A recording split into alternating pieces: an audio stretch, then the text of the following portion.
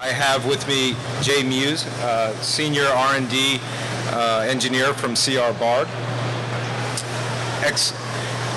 Essex Mitchell, he's the Director of Marketing from Stryker. And Kelly Schneiderman, Senior Global Product Marketing Manager for Covidien.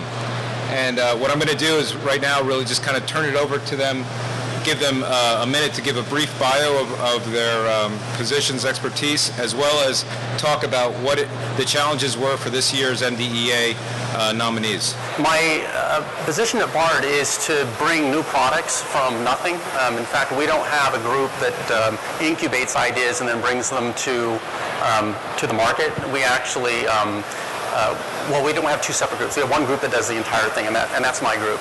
I primarily focus on PICC lines. Those are those lines that go in through the lower arm, the antecubital area, and make it up into the central part of the heart. And the product that we worked on was something completely new for Bard, and I think for the industry as a whole. So I think it'll be interesting to you. I'm a senior product manager at Covidien. We have our marketing group divided between upstream and downstream marketing, so I focus on the upstream side, developing products, working through the product development process, and ultimately bringing them to market. Hello, my name's Essex Mitchell from Stryker Medical, Director of Marketing for our patient handling and EMS groups. We focus both on the pre-hospital and the primarily acute care outpatient environment. So I'm responsible for both the upstream for new product development and downstream kind of today focus from a marketing perspective. I was neglecting to say that Tor Alden, moderating this panel from HSD. I was a juror for the 2013 MDEA Awards. It was a really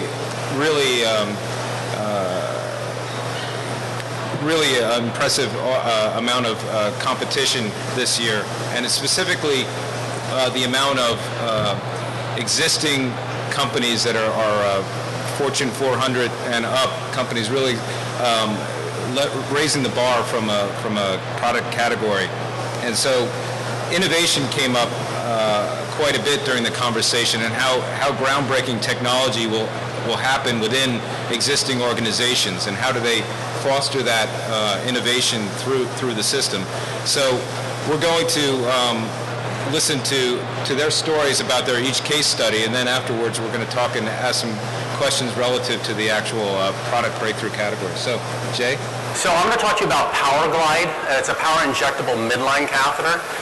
For any of you that know anything about midline catheters, it's kind of the odd man out. So if you go into the hospital today, you either get a short little peripheral, and some of you have had those, I'm sure, or you get a real long catheter.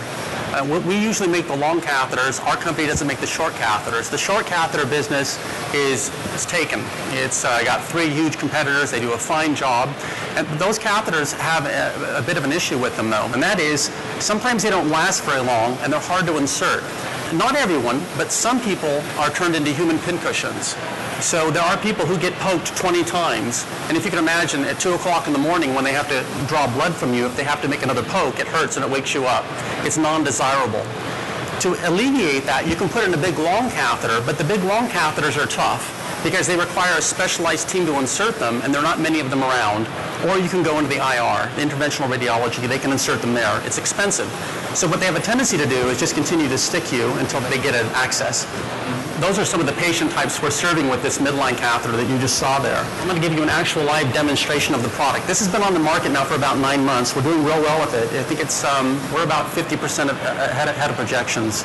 So it's doing better than we thought. It looks like this, as you can see on the screen. And what the interesting thing about this is that it's actually this one's a 4-inch long catheter. Now, if you were to hold this catheter, you'd want to hold it way, way back here, because that's where the catheter ends. And that's difficult to insert, if you can imagine how difficult. Look at my hand shaking, right? So there's no way I'd get in the vein. Now, if I'm going to get close, then it's a lot more stable. I have a good shot of getting in the vein. So that's more like an IV insertion. So what we wanted to do is a midline catheter that inserts as easy as an IV. So IV ease of insertion, but with midline catheter performance. It's got a little guide wire, so I get into the vein, flash comes up just like an IV.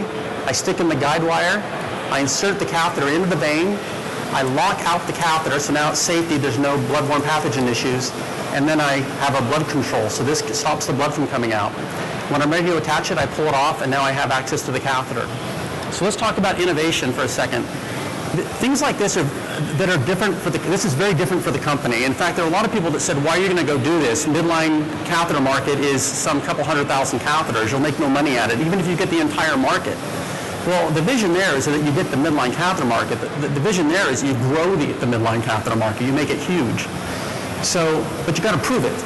And so the way we tried to prove it is we took the competitors' catheters, our catheters, and then we prototyped like crazy, and we set up a simulated use environment. And we gave what we called to the nurses, we gave them an eye test. Is this better or worse? Is this better or worse? Is this better or worse? What do you like? Is this better or worse?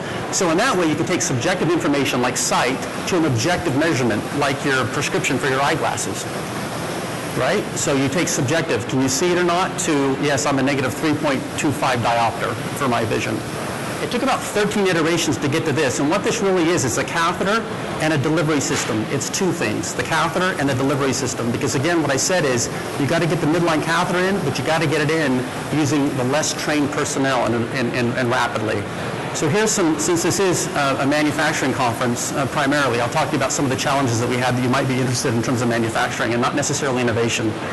So this is a picture of the guide wire, the needle, and the catheter. And that position of the guide wire is extremely critical. So what we had to do is actually control the shrink rate of the part, a big, long, slender part. Now, we could have done insert molding, we could have done a lot of expensive things, but we actually have a part that has two different shrink rates. And we control that through time, temperature, pressure, standard stuff, but also in terms of how much we fill up the mold, if you're interested in injection molding, using a closed-loop scientific injection molding process. This is also something that's critically important. It's called lie distance. If the catheter is too far, it hurts going in. If it's too far back, you blow through the vein. Neither of them work, and this has to be carefully controlled. But there's a huge tolerance stack up that goes through there. So this was interesting. Now, none of these needles can come out, so this has to work every single time for every catheter that we produce. And we came up with a very novel way of wicking glue into that surface and binding it and holding it tight. So it like self-wedges, if you want to call it. It's self-wedging effect. This is something that you wouldn't expect to be a problem, but we actually put barium inside the catheter, and if you know anything about barium, you know that it's hyperthrombogenic. So you don't want a thrombogenic catheter because they occlude and they get thrombus all over them. So what we had to do is actually embed the barium inside the two surfaces of the extrusion. So imagine I've got a really thin catheter. Now inside that thin catheter, it's got three layers: a polyurethane layer, a barium stripe layer, and then another polyurethane layer. The problem with that is that what's called branching. If you're an extrusion person, you'd know about branching. The problem with branching is that causes a rough surface, and the rough surface actually fails our thrombogenicity tests. So we were able to solve that problem as well. Here's a problem it's a big old mechanism. Let me cut to the chase here, though. Silicone is used to plug the catheter, like I told you. But the problem with silicone is that if you hyperextend the silicone and you put it through a sterilization cycle, it'll actually sometimes hold the same shape. But through some design and some careful selection and modification of the silicone that we're using, we're getting a really good seal on that valve performance. And so picking that silicone and getting the design just right, it was quite a bit of a challenge. And this is the last one. This is interesting. When we overmold our catheters, so we have a catheter, we put it in the mold, and then we overmold on top of that. And what was happening in the overmolding process is that as you overmolded it, the hot polyurethane that came in would mix with that thin catheter and cause it to wrinkle and kind of churn up. Well, they all leaked, and so we didn't have a product. But what we did here is that we went to a 95 to a 98% fill, and then we did the pack and hold. So I'm not going to tell you any of the other details. You have to figure those out for yourself. But there is a way that you can do it if you're ever having that kind of a problem where you want two things to melt together, but you don't want them to melt together to the point that it causes a destruction of the part you're trying to bond to. So if you're a molding person, that would be of interest to you. So anyway, that's it for me. Your device was a highly technical engineering challenge, it seemed. Yet you're in a groundbreaking market. How does your marketing and engineering group work together to collaborate on bringing that to market? Yeah, that's the answer to that is really well. I worked initially, I was the first person that this got assigned to. We had no engineers available. And so I worked with our marketing person, Little Ginster, and what we did is we hit the road. So the two of us conspired together to try to convince the organization, which is really quite difficult, to go off and design this catheter. Like I said, BARD Access Systems in Salt Lake City has never designed anything internally in its history. They buy stuff. They buy it and they develop it. And sometimes when you buy stuff, you get a good deal, and sometimes when you buy stuff, you don't. And so we had a fairly good rate, but not a great rate. Because you know what happens when you buy something? Sometimes the guy you buy it from is just a really good salesperson, right? It's not that the product has actually been developed to the point that they say that it is, and so then it's up to us to make it work. Sometimes we can, sometimes we can't. But in this case, we developed it from scratch, from nothing, from a blank sheet of paper. And Little Ginster's the marketing person's name, by the way. And we just spent a lot of time talking to clinicians and with prototypes in our hands. Okay, next we have Kelly Schneiderman. He's going to talk to us about the Sonicision cordless ultrasonic dissection system.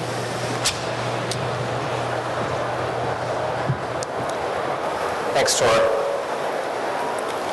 So first of all, before I begin, I just want to thank the MDEA team for inviting us up here. It's truly an honor to represent not only our companies, but the products that are finalists in this year's competition. The results are going to be announced later this afternoon, and so of course we're all anticipating a positive outcome for our products. So I'm going to be speaking about a device called the Sonicision ultrasonic dissection system. I'll explain a little bit more about what that product is in just a minute.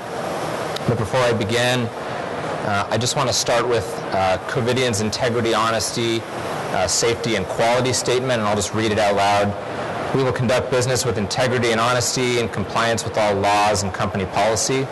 We are committed to produce products that are safe and of the highest quality for our customers. I always like to start presentations with that. We hold ethics and product quality at a very high standard at Covidien, and so that was integral in the development of the Sonicision device. So rather than trying to describe the device myself, I have a short animation video that I'm going to show now, which I think will nicely summarize it and help me explain some of the innovative features of the device.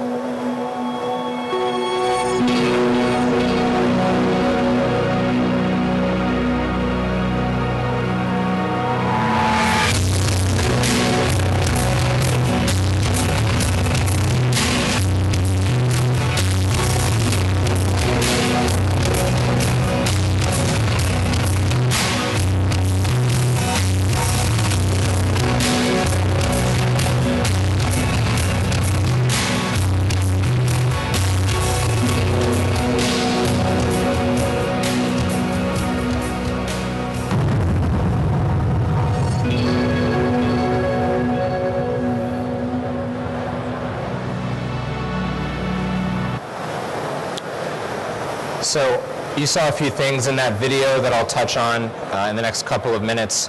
This is a picture of our system. You can see that we have the device, which you saw in the video, the sterilization tray, as well as our battery charger. One thing that I want to point out is our battery and generator are both reusable 100 times. That was a major design feat for us, trying to design a product that could be re-sterilized 100 times to reduce the per procedure cost of the device. Whereas the single-use part that goes into the patient is used one time and then disposed. So in this picture, we actually submitted this with our MDEA submission. You'll see on the right-hand side of the picture here, this is the Autosonics platform. That was actually in 2000 an MDEA silver medalist in this competition. You can see that it has quite a large footprint. It takes up quite a large share of the operating room theater. In contrast, kind of juxtaposed to that, is the Sonicision system here, which is the cordless device that is in this year's submission. One additional thing as well is there are 3 cords on the Autosonics platform, one plugging the system in to the wall, one connecting the handpiece, which is sitting on the Mayo stand there, on the blue stand, connecting the instrument to the generator, and then another for an optional foot pedal. So with the Sonicision system, we were actually able to remove all 3 cords from the operating room and contributing to a safer OR experience as well. Our value proposition is pretty important to this platform. We went out and spoke to many, many customers and many stakeholders in the development of this project. It's no longer sufficient to develop clinically relevant products. They need to be economically viable as well. So free from tethered design that limits range of motion, of course, our cordless design. Freedom to focus on the patient, not on the device. That refers to our dual mode activation button, which is an innovative feature and proprietary to our design. Freedom from time-consuming setup. You saw in the video how quick and easy it was to set up the device. That's a major feature for our nurses, our scrub nurses that are actually setting up the device in the OR theater.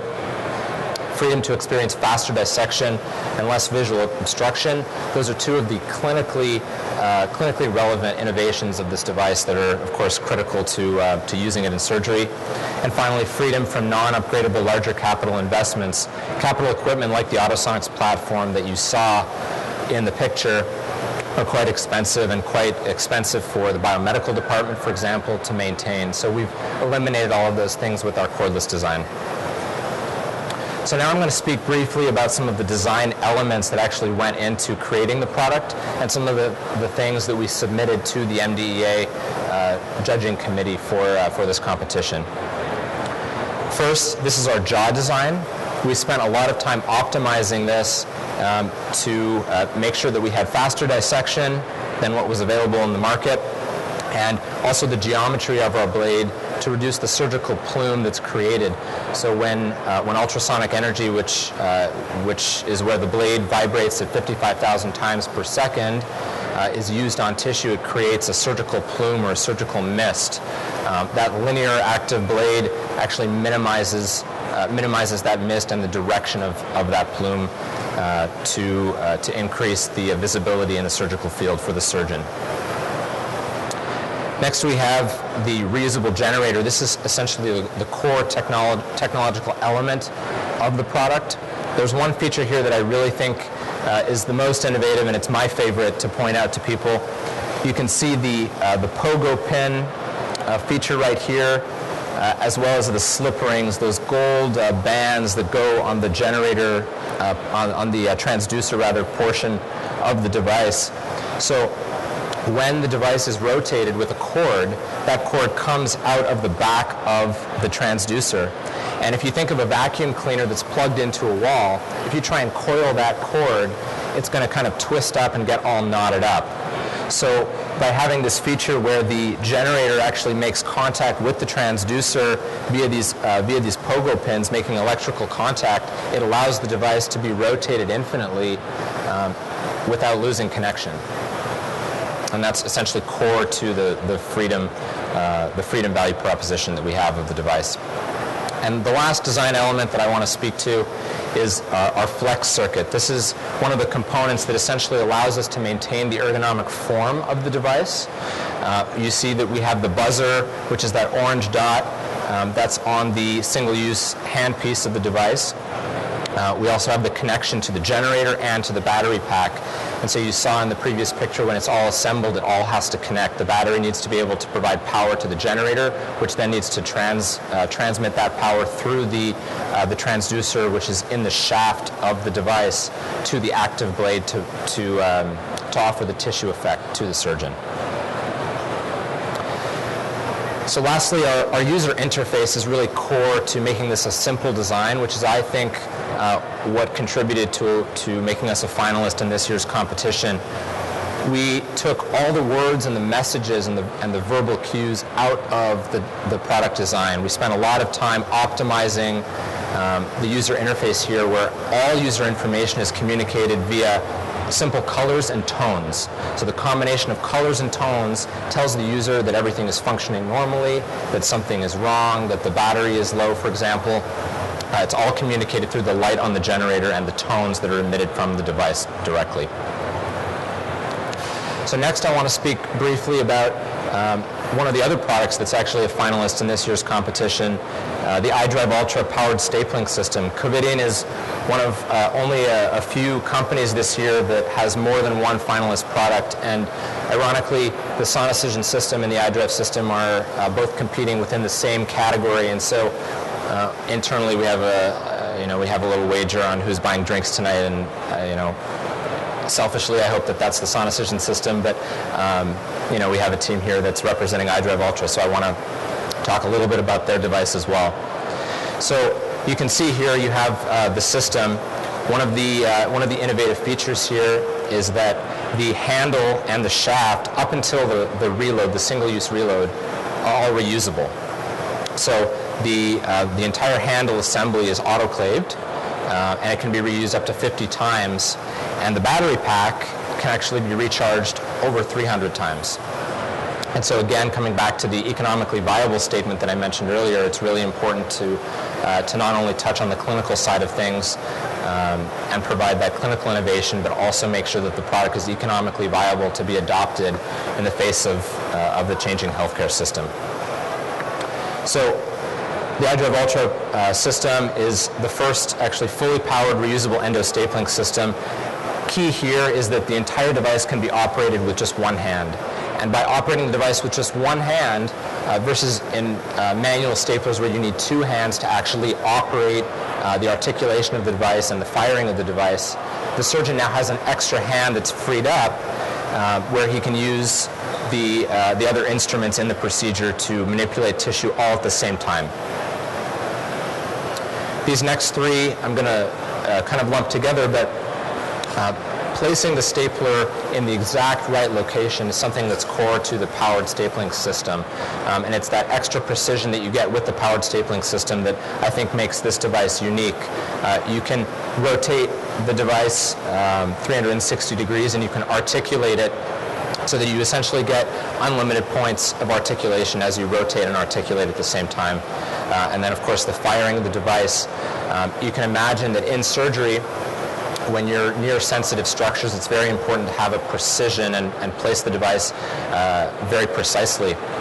So having this powered firing mechanism allows the device to have up to 61% reduction in the motion at the tip of the device. So that's all I have. Thanks for your time, and I'll pass it back to Tor. Thank you, Kelly. I do have one question for you. So you talk a lot about time and saving and adding simplicity to the user. Can you add a little bit more about the design and how it translates, some of that design translates to other, beyond the user, voice, market share, profitability?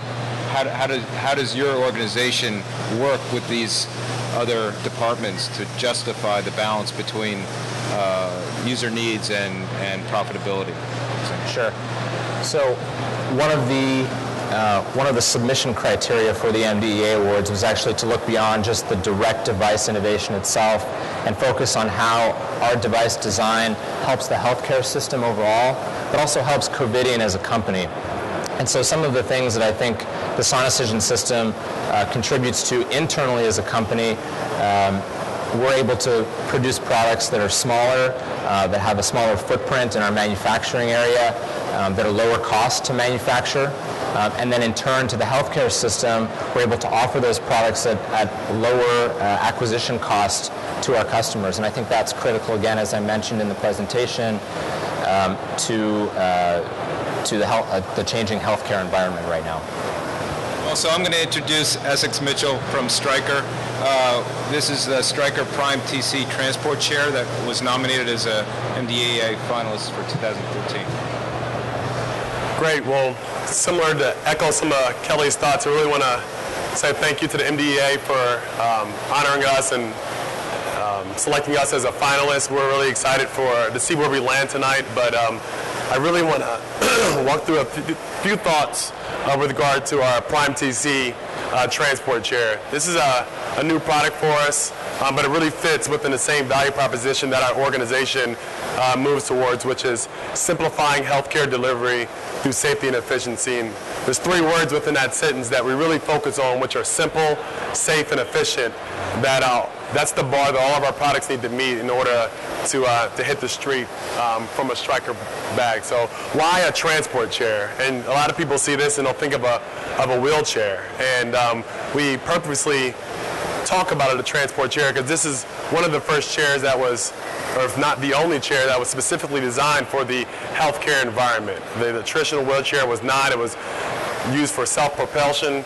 And this is a product that we thought we could reinvent and really look at how this market could be a little bit different. So we have a strong legacy with patient transport, but it's typically in the supine or lateral position. Since 1941, our organization was founded on a product that had wheels on it from Homer Stryker, which our company's named after. And through the years, we've really set out to reinvent this market over and over as we launch new products to enhance mobility and enhance people's dignity and the comfort that they have as they lay on a product. One of the most usable products that you'll see in the healthcare environment from the outpatient environment, but also through some of the procedural areas and as they transition onto sometimes some of our med-surg beds.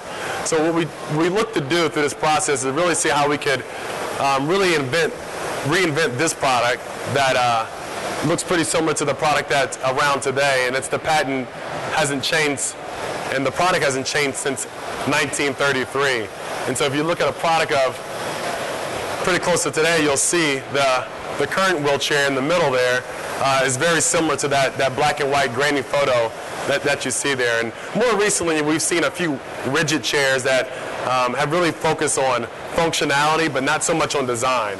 And that's what we've really tried to marry it to, because we understand the changing environment with reimbursements and patient satisfaction and how all those things really impact healthcare organizations and the dignity and the pride that someone wants to feel when they're in a healthcare environment, or at least have the perception that they're being cared for as opposed to being just treated and shipped back out. So we really set out to really make a mark on this product. So we believe that launching a Prime TC that marries design and form and function together and really puts some of the best-in-class features and the Stryker durability and really allows us to start a revolution that will allow us to really own that entire continuum of transport within the healthcare facility, not only in the supine or lateral position, but also in the seated position.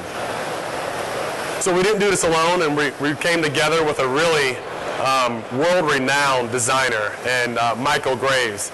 He's designed all kind of products. He's really famous for a nice teapot that seems like someone knows about, but the Alessi teapot, and has designed a number of buildings and casinos all around the world in Macau and China, and is really world-renowned for his design work, and he has a really strong group that's right up the road here in Princeton, New Jersey. And he's worked with not only us, but he's really known for his work with Target. You'll see his products roll over there. And more recently, he's moved to work with JCP, or the old JCPenney, where soon they'll have a store within the store. So we were beyond fortunate to not only work with Michael because of his design prowess and his organization's prowess, but also because Michael has suffered a pretty debilitating disease that has confined him to a wheelchair also. Not a chair like we're selling today or looking at today, but it's when he went through that process, healthcare became a passion, and we were fortunate that Stryker was the organization of his choice that he chose to work with.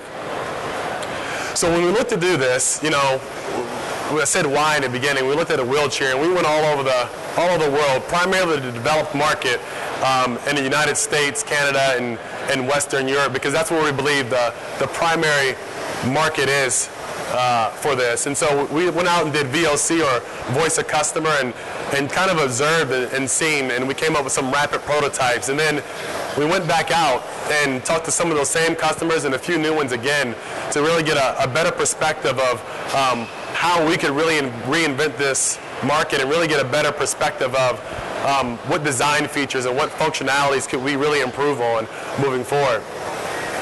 So working with Michael Graves, and they really helped us through this process, getting a more consumer or customer-driven approach as opposed to a feature engineering-driven approach with regard to design. And we looked at it from two different perspectives. How does the interaction between the caregiver and the chair occur? And what we found is that there's a lot of hunching over. Those two breaks that go in there. We see people doing the break dance, and the customers are getting up, and our patients are trying to get up and get out before the chair is in a safe position, and people are in people's laps as they're trying to help them to lift legs up, and it's not the best process, I would say, and it wasn't too dignified, and we really set out to improve that. And we really wanted to see what the patient's perspective was as they sat in the wheelchair, and we saw there was a lot of removable parts and a lot of things that were missing and rusty, and there's infection control challenges, and we really set out to give a better product to them also, so that as they come into the healthcare facility, once again, they can feel like they're being cared for as opposed to being treated, and in the end, actually have a better patient satisfaction, which reaps a financial reward, obviously, for the healthcare facility. So we categorized everything we learned into different sections about the product, whether it was a intangible or tangible thing about the current wheelchair and the current wheelchair market, and we categorized it, and we found that this is really where we have the opportunity to redefine this market. And we focus on what all of our products do under three stakeholders, which were the healthcare organization, the caregiver, which have been a huge focus for us in the past, and also the patient. And so we see that, you look at infection control, which is a major challenge in any healthcare organization. We set out to make cleanability in a product that is really easy to manage from that perspective. We wanted movable parts, but not removable parts. So you never were running around looking for something. And you talk about that last word, efficiency. If you're always looking for parts, you're not too efficient in moving your patients to the procedures and getting them back home and out of the hospital probably like they would like to be. So from the patient perspective, I don't know what that is. From the patient perspective, there's a ingress and egress feature that you'll see here in a couple slides that really gives a clean path. About 50% of all patient falls happen with the interaction of a wheelchair. So we know that patient falls can be really detrimental not only to the hospital's bottom line, but to the patient. And when people break hips, there's not typically a good outcome after that. And the ergonomics for the caregiver, we really have a strong expertise in this from our stretcher portfolio. We understand ergonomics, we understand where people's power zone are and what type of features and geometry of wheels will really help move and turn products at their finest. So we went through over 150 design loops, and you'll see some rapid prototypes and some things where we started learning things over time, and ultimately we came up with the product that you see there on the right. And so once we came up with that, we really felt we had something that could redefine the not only just patient transport, but the seated transport. And when you combine that with our stretcher portfolio, we really felt that we really were in a great position to help the organization, help caregivers, and help patients really be comfortable and simple, safe, and efficient products throughout the entire continuum of care as they enter into a healthcare facility.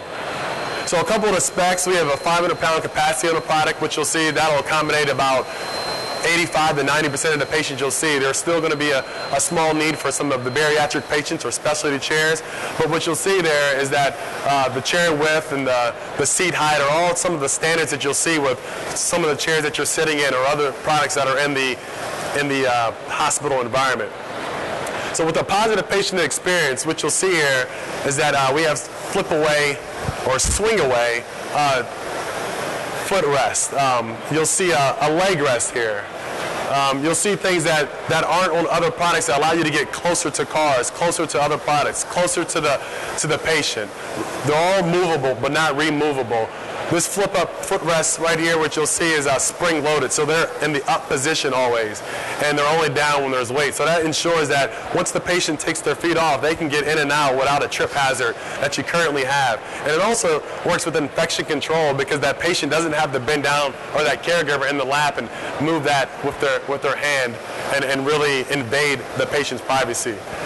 One other really thing from an engineering perspective that I probably would be in trouble if I didn't show, they were really proud of this, and they should be, is that what you'll see is that I talked about the breakdown. You see some of the other rigid frames, and these products are in all kind of different environments. They go out in the elements, they're in parking lots, they're in the hospital, and they're going in and out. And with that, we wanted to, keep a robust brake system that is a one-touch, that is caregiver access only, but also not really compromise the design quality of the product, and really keep that sleek, positive aesthetic that we were looking for when developing the product. So we enclose this into the foot support, or the wheel support seat rest, and there was a lot of debate over this process, but we really feel good with what we came out with, and we have a great brake system that is accessible but did not compromise our design process.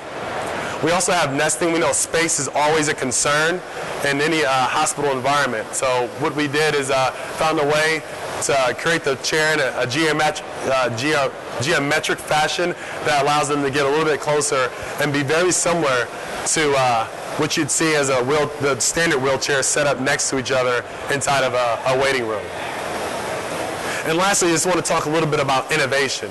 We've been focused on innovation for a long time, and a lot of it's been, if it wasn't designed at Stryker, it doesn't belong at Stryker. And what we learned is that there are a lot of other great organizations to partner with, and obviously we had the opportunity to partner with Michael Graves, but we also work with the Doblin organization as a corporation, and they're really taking us through a new process and a new way of thinking, and that's called the 10 types of innovation. Some of you may be familiar with it, but it causes you to think about innovation not just from a product perspective.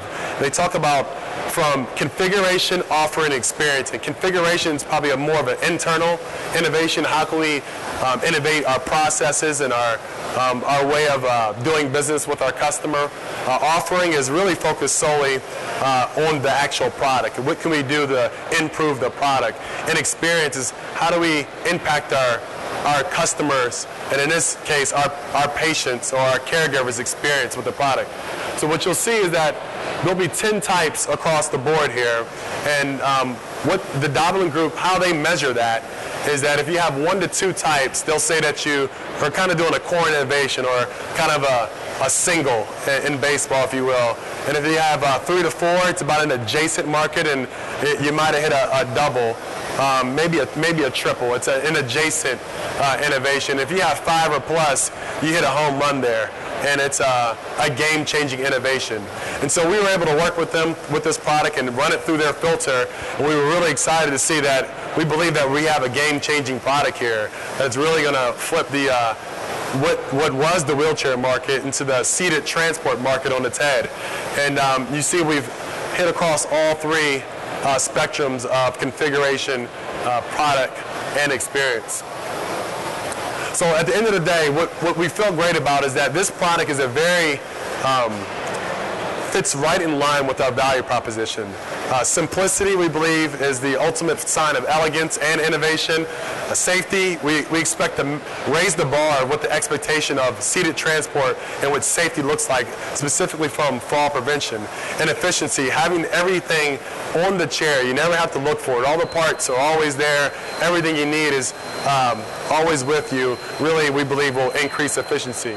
And so what I have here is a quick video, an animation to close everything, just to show you a couple of the other features that I didn't speak to, and it kind of gives you a little bit of the story of how we impact the continuum of care with our seated and our lateral transport products.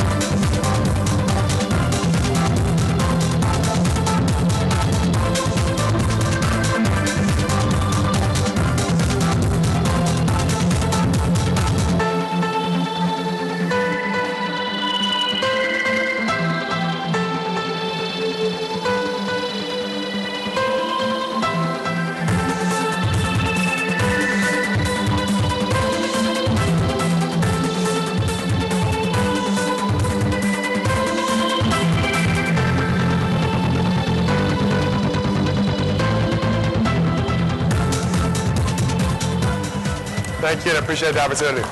Essex, one question for you. You mentioned you had 3 customers. You had your patients, your healthcare organization, and your caregivers.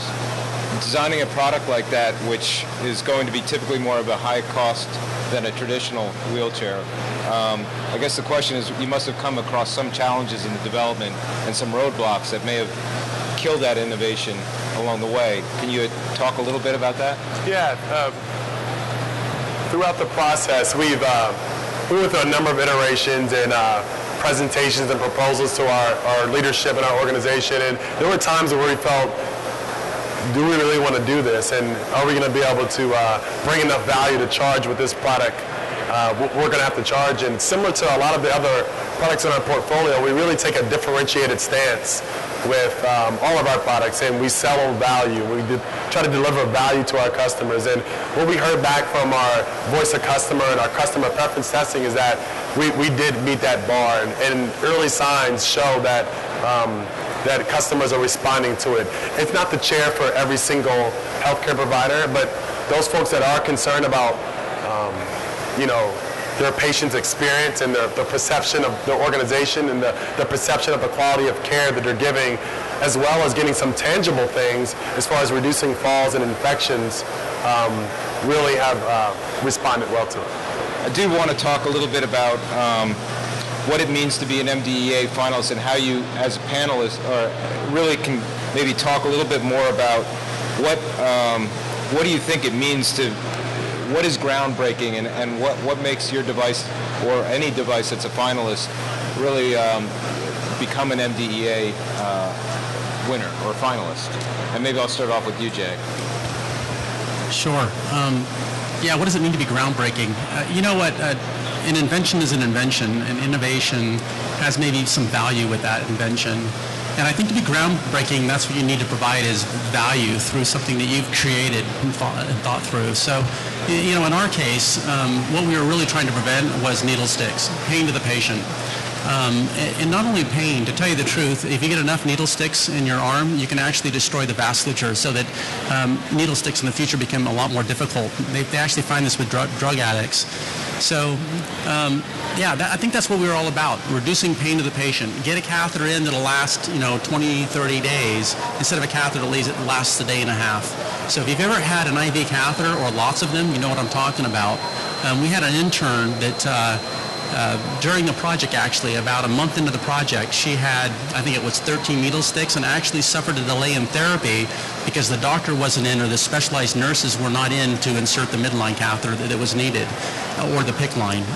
So she could have used this device. And I've actually talked to patients who have thanked me personally for inventing something like this. Of course, I didn't. It was an engineer who works for me who invented most of it. But who thanked me because of the fact that she had gone through tons and tons of IV catheters, and this was actually very nice that she could have a catheter in for 9-10 days across the course of her therapy. So I think that would be considered groundbreaking. A midline catheter placed like an IV, not a bad idea. So I'll expand on what Jay said. A design is a design. I think that with the device that I described, the Sonicision system, I believe that we've hit that design out of the park, and we have a home run with that design from a user ergonomics perspective, from a device performance perspective. But to me, what makes an MDEA finalist a winner is taking into account all of the stakeholders that are involved with that product. So for example, in our case, we have surgeons, we have nurses, we have the biomedical engineering department, we have the purchasers in the hospital, we of course have the patient, and we have our internal company and the objectives that we have as a publicly traded organization. And so considering all of those stakeholders in the design of the product, I think is what makes our device a winner. Yeah, I would say that what it means to be an MDEA finalist, it's a really a proud moment for our organization, and it's a celebration of a number of people coming together. It's from the external groups that we work with Michael Graves, but also the engineers who've done a lot of the functional design of the product and really brought it together. And unfortunately, they all couldn't be here. I wish they could, but it's a very humbling moment that they have here, and we're fortunate that the MDEA finalists we're not a newcomer to this, and it's been an indicator for us for some product success. Recently, from our EMS division, we had our Power Mode product that won the award also, and we were and it was a great indicator of the type of success that we'll have in the future, and that we've hit the mark. And the mark that we achieve is empowerment, and empowering our caregivers to do their job in a simpler, safer, and more efficient fashion. And so if this is the same type of indicator moving forward, it's a great honor for us to be here. Thank you for that.